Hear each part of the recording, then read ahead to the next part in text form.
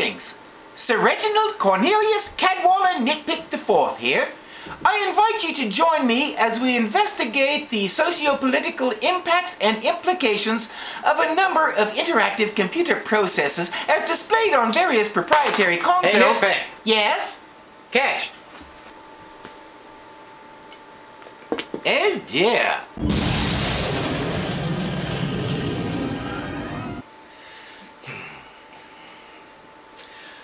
I ran into some technical difficulties while preparing for the next Splinter Cell game, so this week we'll look at something else. As I've mentioned before, I like first-person shooter games. I also like World War II games. So if there was ever a game series that seems tailor-made for somebody like me, it's the Call of Duty games. This is probably one of the most successful series ever made because it's still going. I was a little bummed that the makers apparently decided they'd exhausted the World War II aspect and went on to modern warfare. But you know what? They have to go with what sells. If they didn't, there wouldn't be any more games. So I can't fault them for that.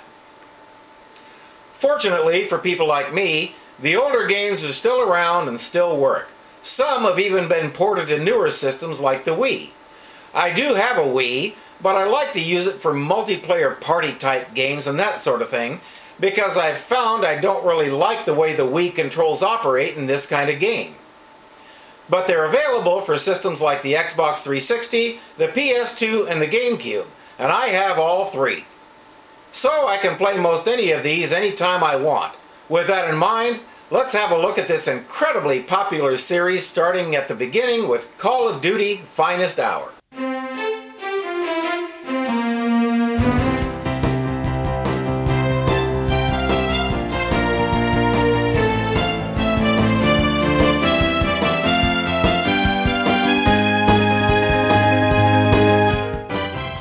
There's no shortage of World War II FPS games, of course, but a couple of things set the Call of Duty ones apart from the very start.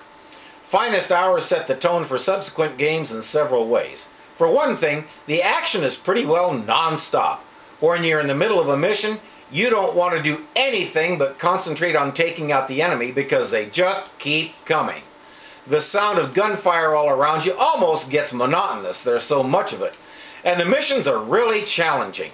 The game plays fair for the most part, but sometimes it's going to take several tries to figure out the secret to a mission, so even on the easiest version, expect to die. A lot. Another fairly unique feature of this game is the way you play as several different characters. Most FPS games, like Halo or the Brothers in Arms series, have you play through an entire game as one person. Not Finest Hour. The first set of missions takes place during the Siege of Stalingrad, and in that set you start out as a basic Russian foot soldier until you meet a woman sniper who stops to talk to you. Then suddenly you are that woman sniper. You take care of a few missions until you find yourself riding on a tank. Without warning, you're the tank commander. At each character switch, you get a short bio about the person you're going to be next, which is nice. It makes the people more real and gives you a better feeling of actually being there. This rapid switch of characters can be a little jarring to some people, especially insecure guys who have to play as a woman who can shoot better than they can. But I kind of like it. It shows the diversity of the people who dropped everything in their lives to defend their homeland against a vicious invader. The Soviet Union was nasty beyond comprehension, there's no question about that. But these individuals were just trying to protect their homes and families. I can respect that, and it's nice to play in such a way that I understand them a little better. By current standards, the graphics are a little cheesy, but for 2002 they were pretty good. The sound is excellent.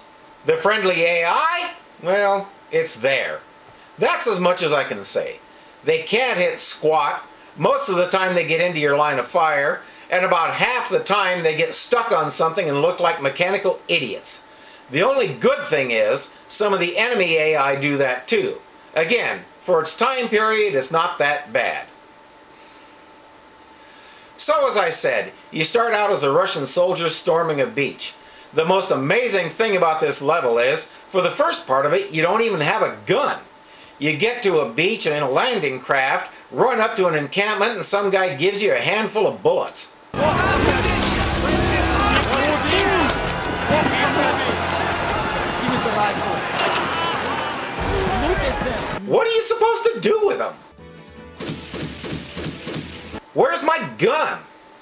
a sergeant tells you to follow him.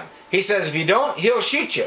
The Germans are throwing a kabillion bullets at me right now, so what's the difference if they shoot me or he shoots me? Either way, I'm just as dead. But may as well follow him. And do what? The answer comes soon enough.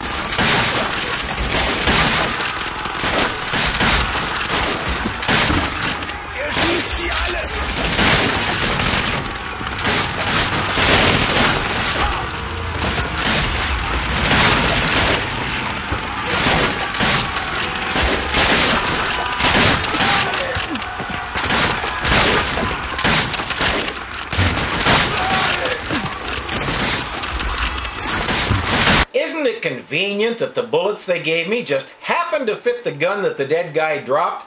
Yeah, I'll let that pass. You follow the sergeant through a maze of buildings, shooting Germans as you go, until you get to a window where your men are setting up a stationary machine gun to repel a German assault. Naturally, the gunner gets killed almost immediately, so guess who gets to take over? You! Get on the machine gun!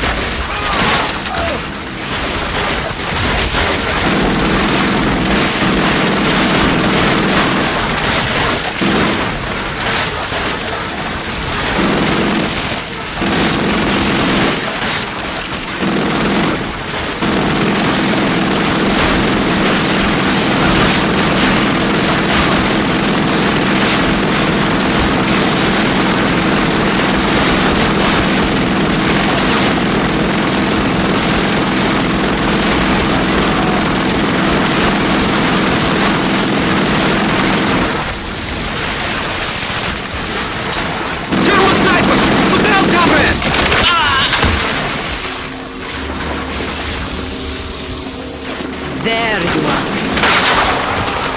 I've been hunting that bastard all day. I'm sorry you lost your sergeant, comrade. We won't let his sacrifice go to waste. I've got a new job for you. Hey, she's hot. Her bio was worth listening to. My name is Tanya Pavlovna. We had little idea the Nazi invasion had pushed as far as our village until the night we awoke to the sound of tank tracks grinding in the distance. Tank shells sent my neighbors scurrying for cover. And in the chaos I was separated from my parents. The next day I was rescued by soldiers with the Red Army. I was 25. During my first skirmish our squad was cut down, and I escaped into a collapsed building, where I took a sniper rifle off the body of a fallen comrade. My father's voice guided my aim as I cut down my first 4 Germans with that rifle. My skill was reported to HQ and I was assigned as a sniper and sent to Stalingrad. I've been hunting Germans ever since. They took my family and my home, and I intend to take their lives. So, she became a sniper by accident, and you just became her because the game says so. But sniping as Tanya is fun. You get some practice, then make your way to the real mission, defending a tank factory until the tank crew can get there. Your main enemies here are Panzerschrecks. What the heck is a Panzerschreck? Well, there are a few ways to find out.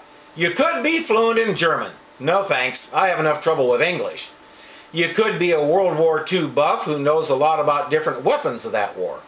Or you could have played a lot of World War II games like I have and seen these things before, hopefully in at least one that told you what it is. To make life easier, I'll tell you. Panzerschreck is German for bazooka. The Germans are trying to use them to blow the factory doors open so they can get in and destroy your tank. You have to take them down before they can do that, and stay alive in the process, since the Germans are also setting up machine guns that only have eyes for you.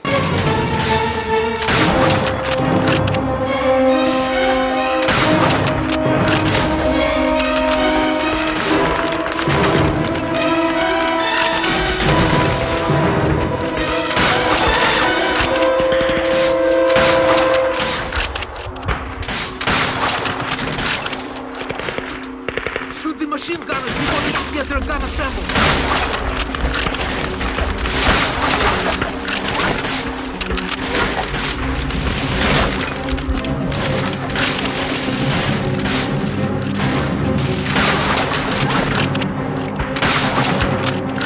Even on easy mode, you can expect to have a tough time with this. It's easily my least favorite level because it's just so hard and repetitive. To make matters worse, the checkpoint is clear back in the trenches, so you have to follow your spotter through them, dodging mortar blasts to get to the factory. I have to ask, why? Why isn't there a checkpoint in the factory where the real mission is? This is poor planning at its best.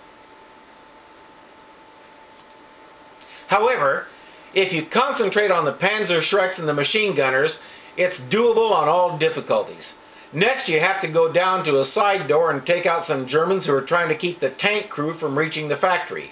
Once you've done that and the tank crew has made it to the factory, a cutscene shows the lovely Tanya riding on the tank out through a blown-out wall. And without warning, you are now the tank commander.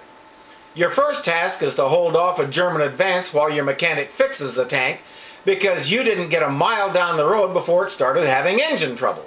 Once that's done, you're driving the tank. The controls are really awkward.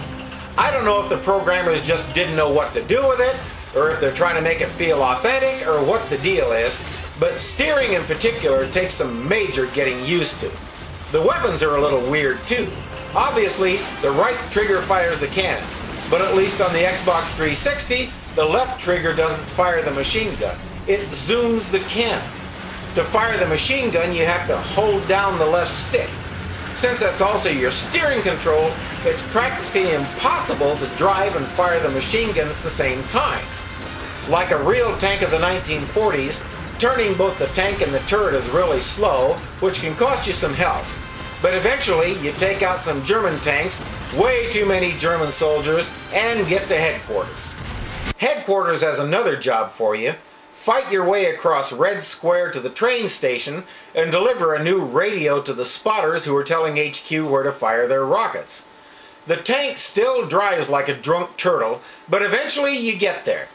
When you do, some of your comrades tell you the spotters are on the roof, but the building is crawling with German soldiers, so you'll have to fight your way up there. Wait a minute. The Russian spotters are on the roof, and the whole building is full of enemy troops. And somehow they haven't encountered each other? Isn't that convenient? Oh well. This place is worse than a cheap county fair funhouse. It took me 10 minutes, and no, I am not exaggerating, to figure out where to go. And even then I made a couple of wrong turns and wound up somewhere else. The slow response of the compass, coupled with the lack of anything resembling a real map, doesn't help. But eventually, if you can stay alive long enough, you get the radio to the spotters, and then you get to sit back and watch the result.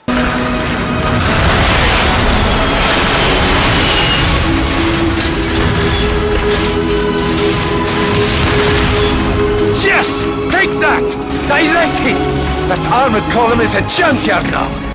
Okay, it's not the most creative line in the world, but I have to admit it's very Russian. Now you and your tank buddies are moving out to an airfield at a nearby town. The idea is to destroy the planes that are dropping supplies to the German forces attacking Stalingrad. Without supplies, they should give up pretty quickly, or if they don't surrender, it should be a lot easier to finish them off. So away you go. You battle hordes of Germans with Panzerschrecks, plus a bunch of German tanks to get to the airfield, and then you start destroying planes. First the ones in the hangar area, then the ones that are trying to take off with supplies for the troops at Stalingrad. Hitting them while they're zooming down the runway is a nice challenge, especially when you have soldiers and tanks coming out of the woodwork to harass you while you're at it. I'm kind of glad they put in this thing with the planes, because to be honest, the whole thing with tanks and Panzerschrecks gets old real quick.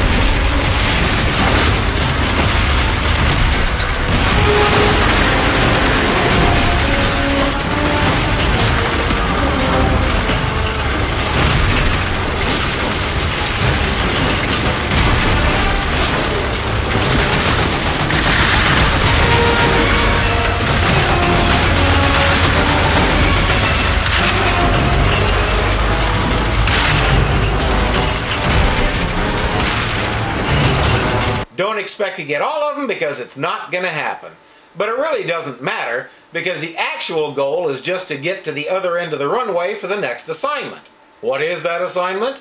Head up the hill and take the last of the Germans who have barricaded themselves in the control tower. Halfway up the hill, you find that the road is blocked, so you have to finish the mission on foot. Well, sure. Check out this blockage. From the vehicle, dismount. Sir, the fascists have barricaded themselves inside the control tower. 5 or 6 huge Russian tanks couldn't possibly plow their way through that, now could they? But we don't want to make it too easy, so you can face mounted machine guns, a zillion enemy soldiers, and who knows what else. In my case, I got to do all this without any extra health at all. Oh joy. But that was my fault because there's one, count 'em, one, health pack to be had before you start toward the tower. There are 2 machine guns, one on the tower and one on a half track off to the side. The second one is actually fairly easy to take out.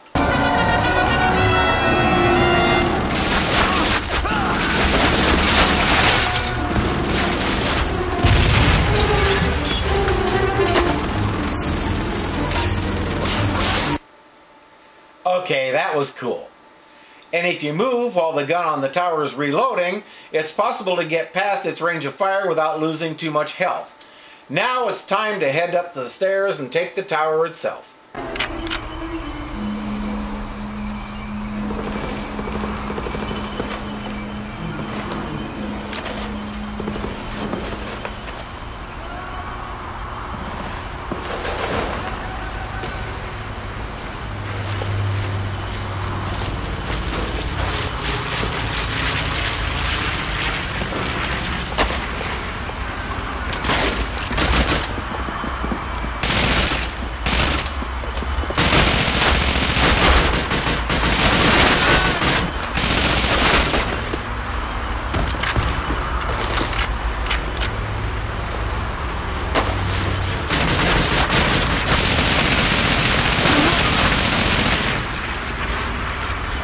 You fight your way up to the top, then come back down and grab some intel documents. Mission accomplished. So what's next?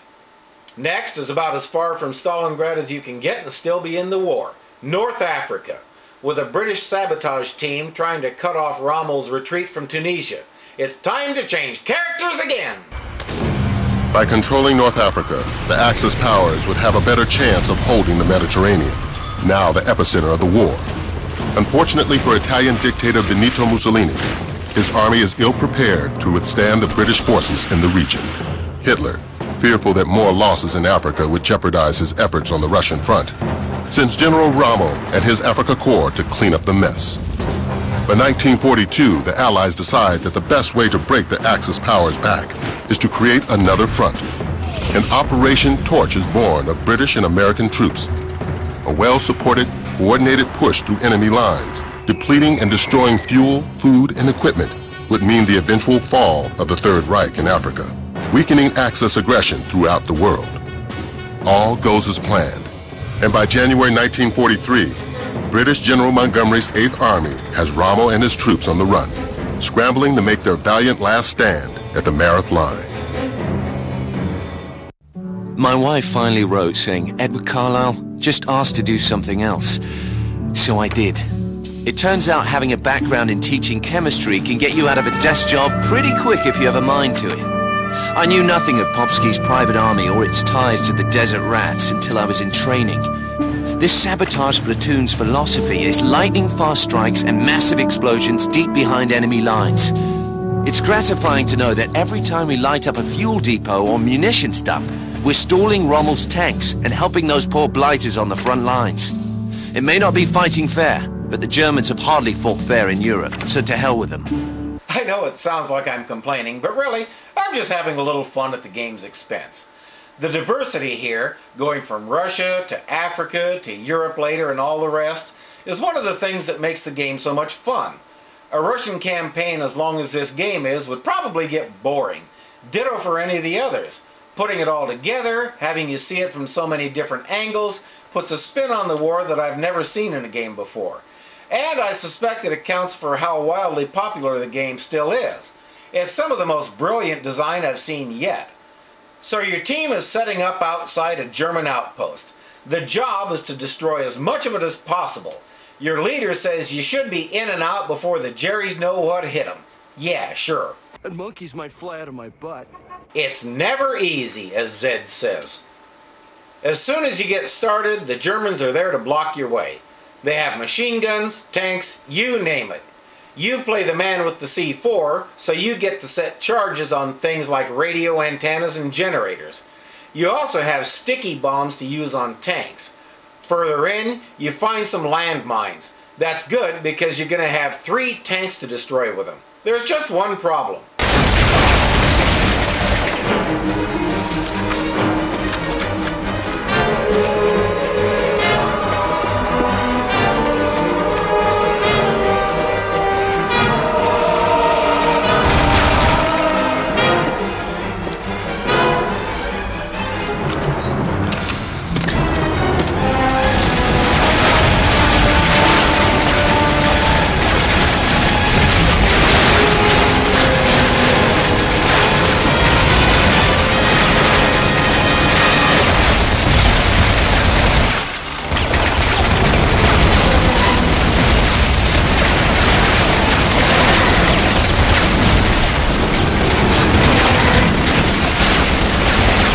Did you get that? That's the 3rd and final tank, and it never moves. Landmines blow up when the tank rolls over them. If the tank doesn't move, the mine just sits there. So what the hell are you supposed to do? One time I got it with some of my sticky bombs. Another time I found some German grenades and lobbed a few at it until it blew up. But this is just bad programming, which is a surprise in this game. Anyway, once that's done, you battle your way to the entrance to a petrol depot. Now it's time to destroy the petrol reserves. The Germans have them conveniently stacked in 5 huge piles, and you just happen to have 5 more C4 charges. What a coincidence. The problem now is going to be health. There's a fair bit of it to be found in the previous section with the tanks, but you'll use most of it getting to this point. And then the Germans have at least 3 machine guns to cut you to ribbons. When that happens, and no, I don't mean if, I mean when, you'll find yourself back before the 3 tanks. What the hell? No checkpoints anywhere in that whole mess? Give me a break! That's one big shortcoming of this game. The checkpoints are few and far between, and their placement can be a little weird. The Russian sniper, for example, we already talked about that. It's the same here. A checkpoint after destroying those 3 tanks would be very nice for several reasons. 1, it's just annoying having to do it all over again. 2, the health packs that are dropped aren't consistent. The first time I went through this, I found exactly 1. The second time through, I found 5. Third time I found 2. In every case, I marked where I had found them the previous time just to be sure. My first time through this section, I went back here because I thought it might be a way around a machine gun that was giving me trouble. I found a health pack right here. No Germans, nobody I shot or anything like that. It was just there. Next time through, I said, I know where there's a health pack. Nothing there except these guys that won't get out of my way. I have no idea why. It's like they're just stuck here and there in random places from one session to the next. No rhyme or reason to their placement. That, frankly, sucks. It's one of the few ways that this game really doesn't play fair. And it mars an otherwise excellent game experience. I did discover that when you pick up ammo, it restores a bit of health. Don't ask, just go with it. But it's not enough.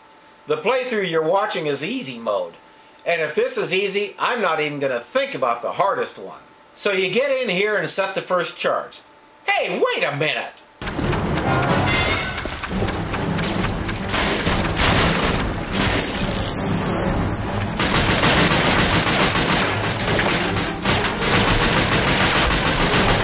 Where the hell did those guys come from? How did they get behind me?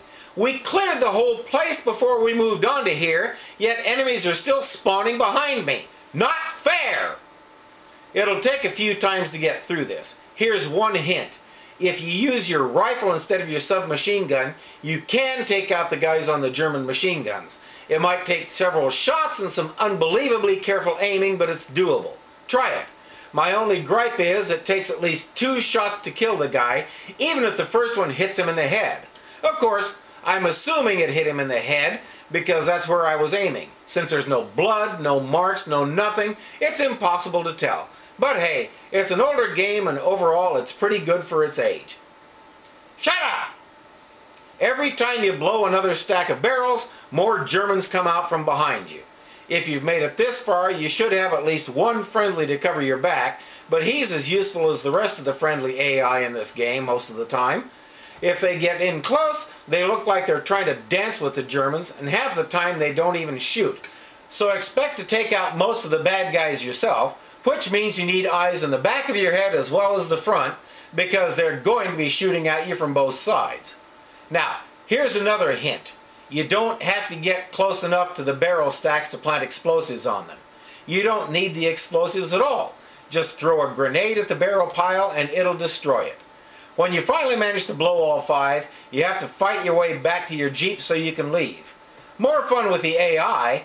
They all run on ahead of you, so by the time you're making your way through a building to get to it, they're already in the Jeep, telling you to get in. Where exactly were they when those last few Germans were shooting at you? Don't ask, it'll just make you mad. You mount one of the 50 caliber machine guns on the Jeep and away you go. Next task, ride in the Jeep and operate the gun.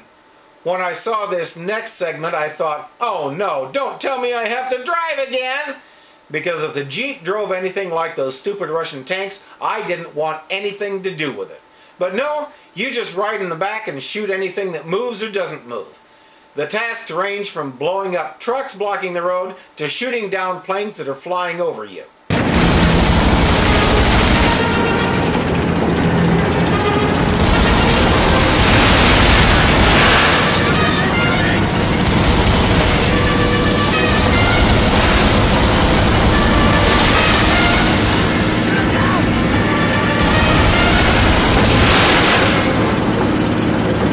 Cool, huh?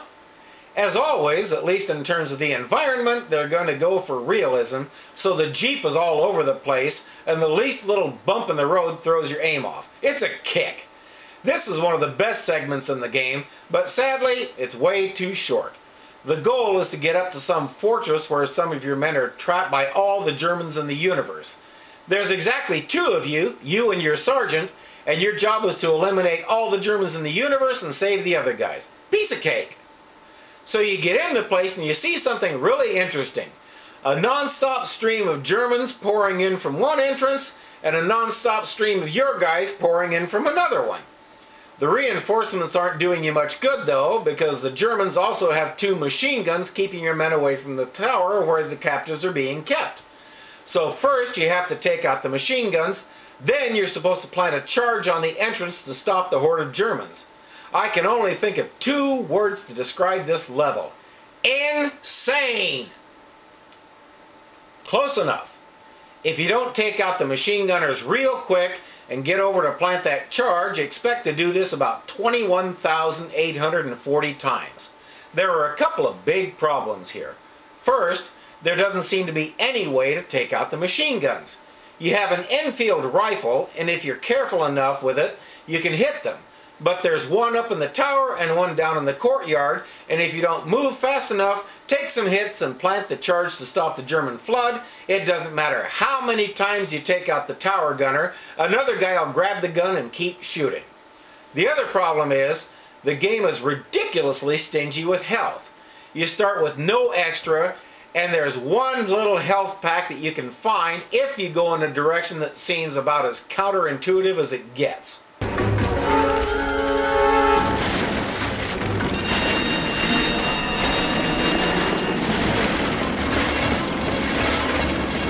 Coming with you.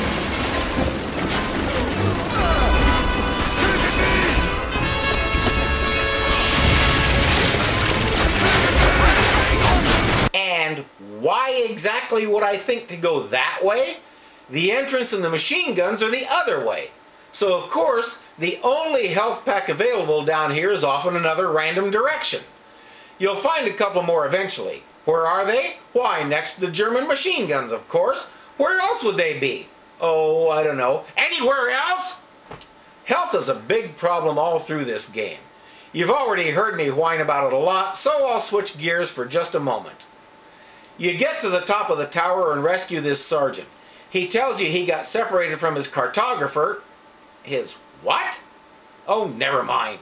Just go with it. Why he's in the middle of the Tunisian desert with a map maker is beyond me, but I guess I don't need to know. Anyway, now you have to escort him to the cistern. The what? Oh, right, that's where they apparently took the cartographer. And he must survive.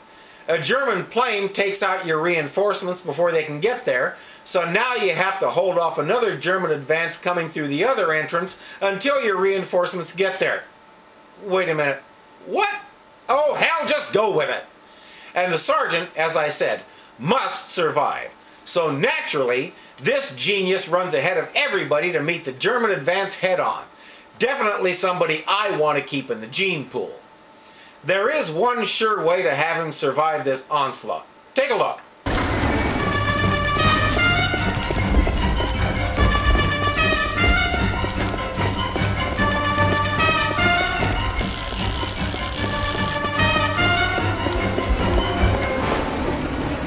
Well, it's keeping you out of the line of fire.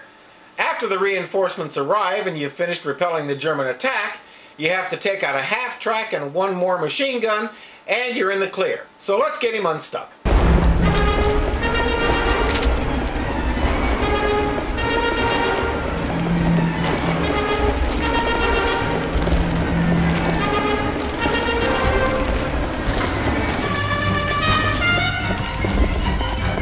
So he ran up and crouched behind this wall while I scouted on ahead. Then suddenly I get this.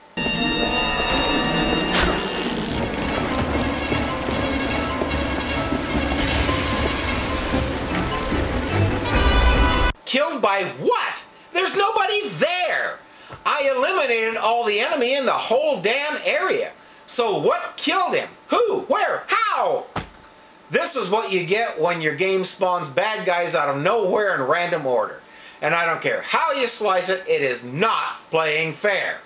If you can ever keep this doofus alive long enough, you head to the underground part to find the cartographer. Maybe you need him to make you a map out of here or something. I didn't ask. You find him, watch a cutscene, and that's that. On to Europe. Just in case you're wondering, hello, it's not live.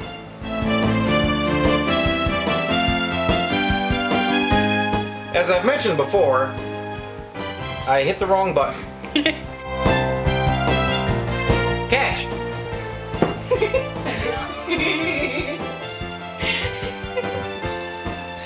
Cut thud! Fight your way across Wed Square. And find Elmo Fudd before he gets that wascally wabbit.